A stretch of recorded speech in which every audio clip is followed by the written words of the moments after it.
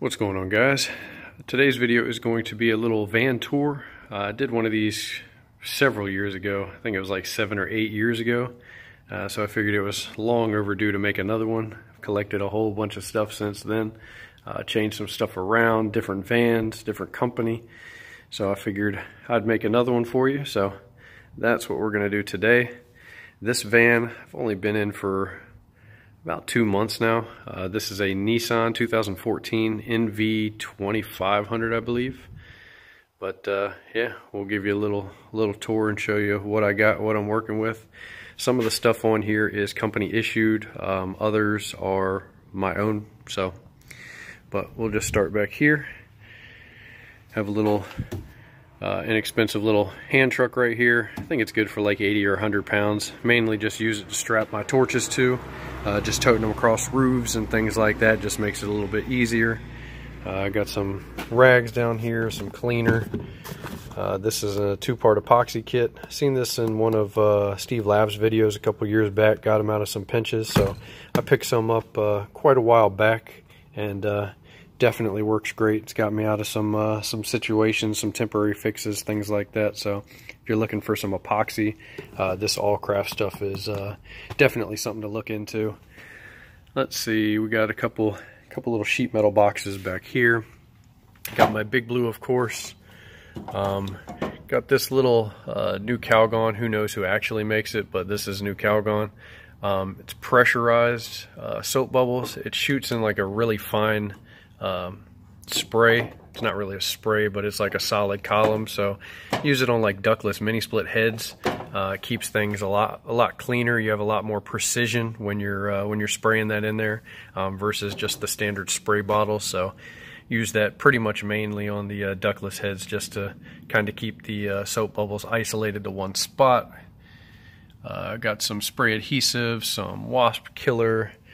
Got a little mini dustpan and broom back there, or dustpan and brush rather. Got some Viper foaming coil cleaners. Got my drain and pan treatment from Viper. Got some Flex Seal baby back there that's clear. Comes in handy time to time. I also use it when I am brazing in filter dryers. If I happen to burn the ends of it, especially on the ocean, throw that on there and it'll help keep that corrosion down from the salt air. Silicone, couple lubricants, WD-40, some silicone grease. I do keep these on the truck, these little condensate tabs, which I personally think they're junk, but I keep them on there as a backup in case I happen to run out of the pan and drain treatment. Got some PVC glue, a little brass bristled brush, some anti-seize for some threads for bolts.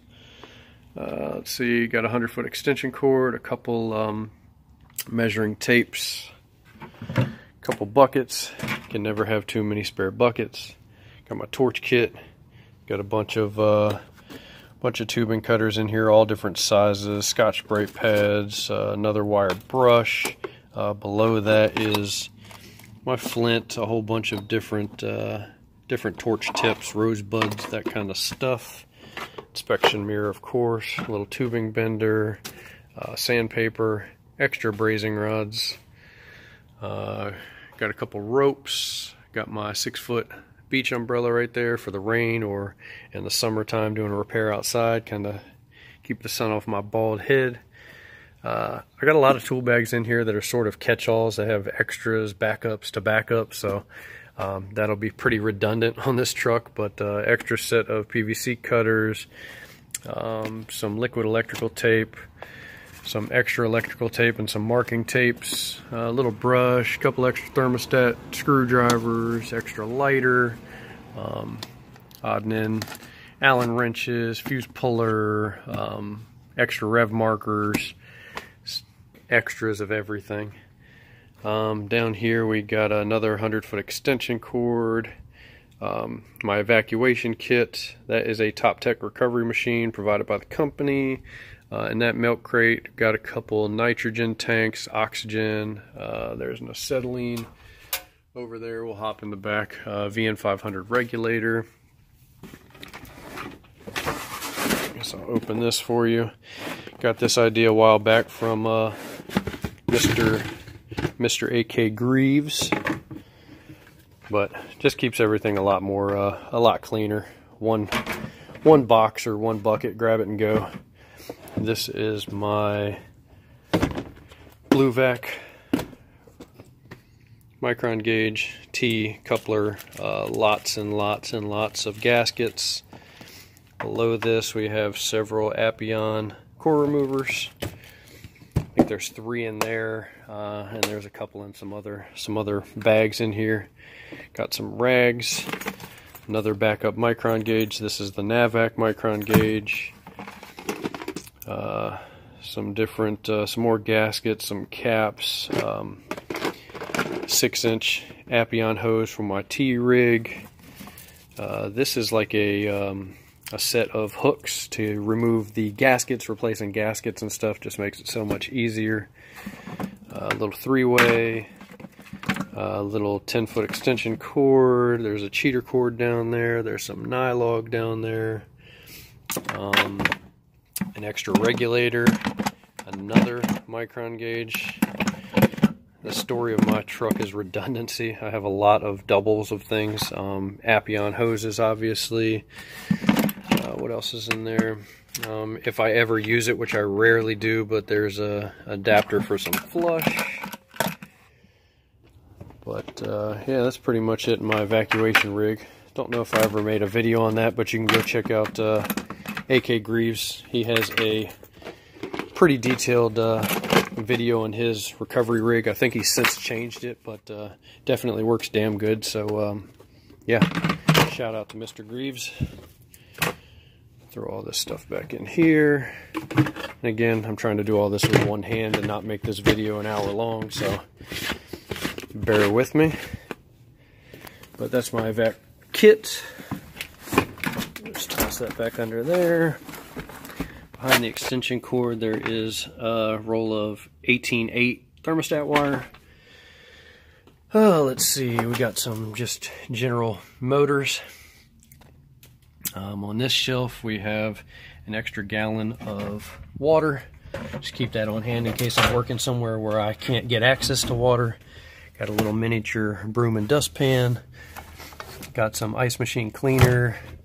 Got some coil coating and some odd and end cleaners and sprays back there as well. Got some screws. Got this horrible stuff which I've never used, but odd and end screws, couple circuit boards, more screws, condensate pump, disconnect, a bunch of odd and end thermostats. Up here, impact rated DeWalt socket set, Cobalt hole saw kit, Imperial swedge and flare kit, and this is a tubing bender. This bag is just more extras, a whole bunch of extra leads, a couple extra meters, Testo 770-3, and a Southwire meter. I think this is their highest end meter. It's got Bluetooth on it as well. I have no idea what the model is. There's the model right there if anybody wanted it. Solid meter. Definitely on the less expensive end of different options, but solid meter nevertheless. I've had good luck with it. Just trying to do all this with one hand, so I apologize if we got some shaky camera action here. Production value is probably lacking, but it is what it is. So MB2 bag, this has got my UEI smart probes in it, knee pads, a couple odd and end things with the smart probes, just a pair of 6-inch channel locks, service valve, a couple adjustables, rags. In here we got another Appian core remover, and this is valve cores, a couple more gaskets, a couple adapters, charging T, 5/16 adapters for some mini splits, that kind of thing. There's a compressor puller, compressor tote, whatever you want to call it, under here, some Panduit straps, kind of the general stuff.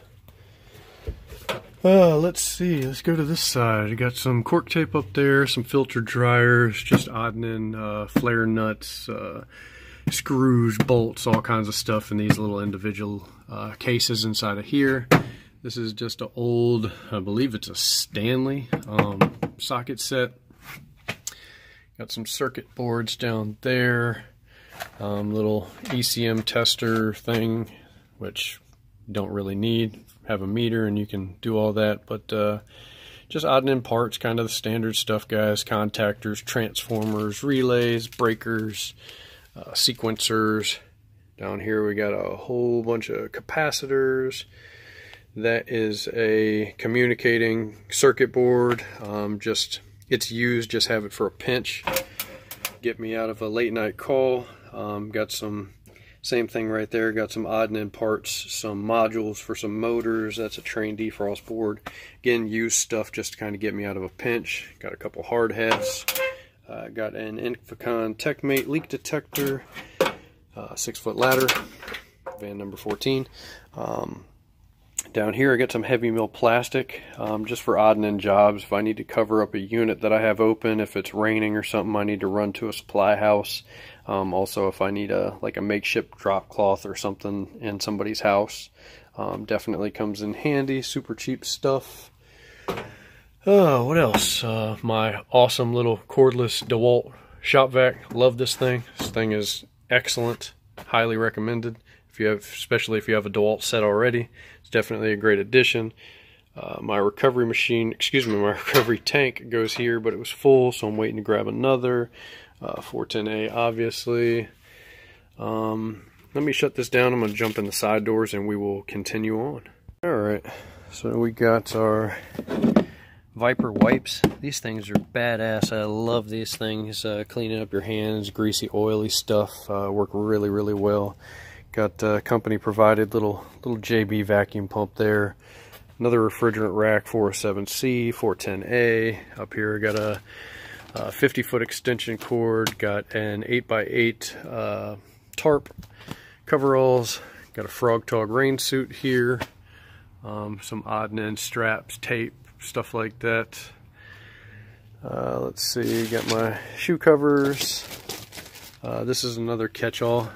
Just got a whole lot of stuff, an extra set of knee pads in there, extra electrical tape, a couple brushes, adjustable wrenches, extra sockets, levels, screwdrivers, wire strippers. Yeah, just more Allen keys, big adjustables, light for anybody that's thrown some of that dye in systems, which we don't use, but I've come across many of them that have it in there, so it's good to have the light and the glasses. Glasses are inside of that bucket. Let's see, got my little coil cleaner rig here. Got my little pump sprayer, 1 gallon. Again, more extra water there. Got some Viper vat cleaner. Got some heavy duty Viper condenser coil cleaner. Got the little Rhino wedge pump down there.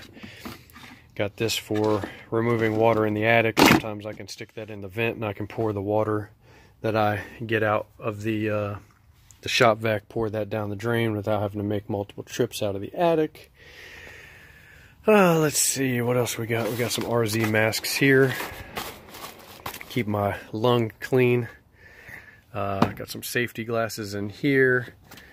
In this Southwire kit, I have my Testo small vein anemometer, some hoses in there to check gas pressure, things like that.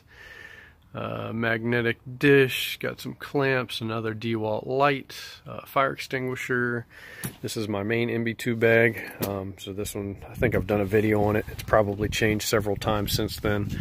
Got my little headlamp and just my main go-to tool bag. Try to keep things as minimal as possible when I'm toting stuff around. I used to tote backpacks and big tool bags. That was everything but the kitchen sink. That gets old real fast. Got my little knee pad kneeler. Got my DeWalt set here. Skill saw, sawzall, hammer drill, impact. Got a heat gun in here. Step down bits, a bunch of bunch of bits, paddle bits, things like that in there.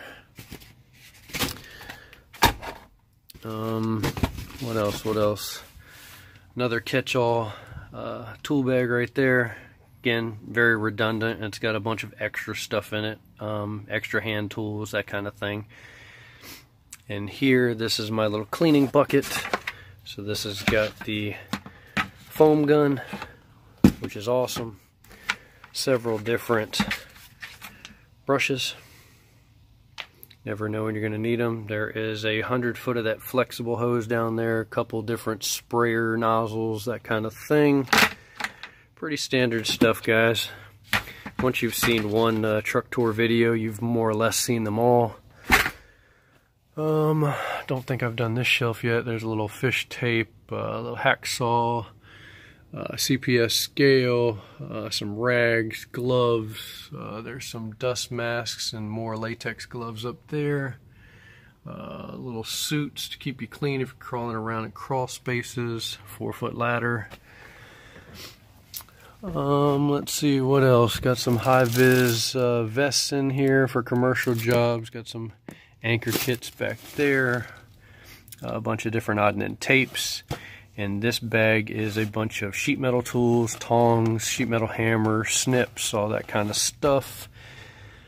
Some more odd and end parts, surge protectors, aqua guards, terminal block kits, compressor harnesses. Testo 550s, Navac cordless flaring tool, a 2-gallon shop vac.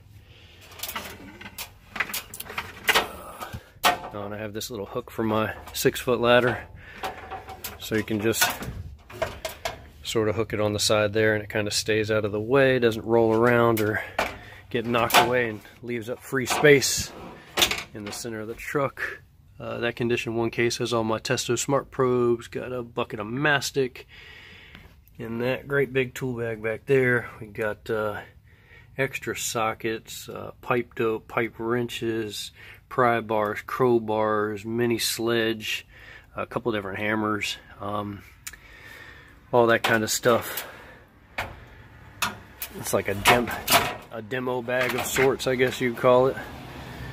What else? Oh, I got a little fire extinguisher up there. Got this little organizer here. It's got everything from fuses to different odd and end connectors, wire nuts, more fuses. Those are odd and end refrigerant caps. Some of them are brand new, some of them I scavenged off of old units. Test ports, retainers, a couple pistons, that kind of thing. Some clamps, some seal tight, more wire nuts. In here, 407C stickers, obviously. There's a AAB anemometer in there, mastic brush. There's also the little programmer for the VFDs for Carrier and Bryant package units.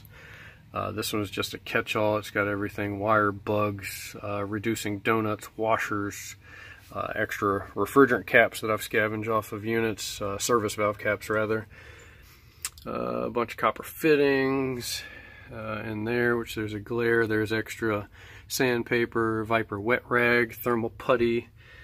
Down here is a bunch of batteries, PVC fittings. Yeah, guys, I think that's pretty much it. Not sure if I've left anything out. If I have, I'm sure somebody will comment below. But yeah, that's the gist of my truck.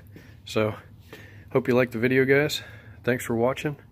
If I missed anything or you have any questions, feel free to comment below. Like, share, comment, subscribe, and we'll see you on the next one.